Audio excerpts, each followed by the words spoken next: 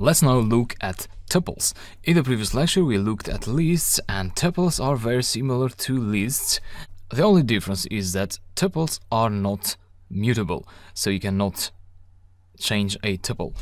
Lists are used much more than tuples, so tuples are only used in very specific scenario. We will see some scenarios throughout the course when we build the real-world applications. So you don't have to worry about understanding when to use a tuple in programming for now. Anyway, I want to show you the syntax. So you can create a tuple like that. So a tuple, just like lists, they may contain different data types. Let's say 3, 4, and so on. Oh, sorry, I was writing in the terminal.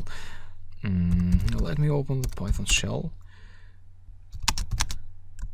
So again, you have strings, numbers, and floats, if you like. Whatever type that you want, you can pass in a tuple and in a list.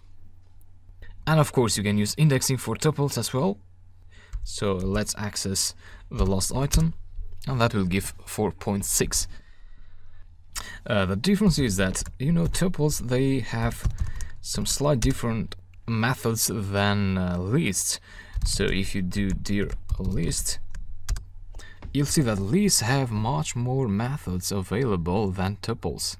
So for instance, you can append items to a list, you can clear the list, and copy and count. Count is available for tuples because count doesn't change the data type, so it doesn't change the tuple, it just counts how many items are there in a tuple.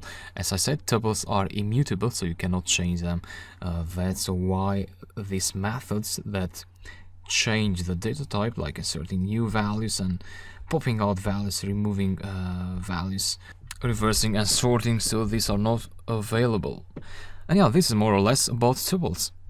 In case you need them later, they are there for you. Hope you're enjoying the course, and I'll talk to you later.